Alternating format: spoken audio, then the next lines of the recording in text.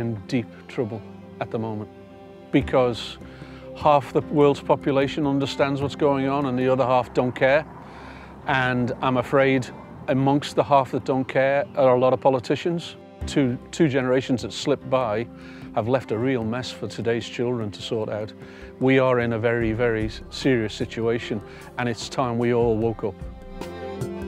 I personally spend a lot of time talking in schools, and that is the most important thing as far as I'm concerned, is to get the message to schools, to children of ages between the age of 5 and 18, and then they go home and educate the parents. So in the Isle of Man, we've got a real chance, and to be honest, I think what we've done as an organisation, as volunteers, our little organisation has done a really good job, set an example which is being watched by other people around the world, so there's no reason why we can't just continue to do that.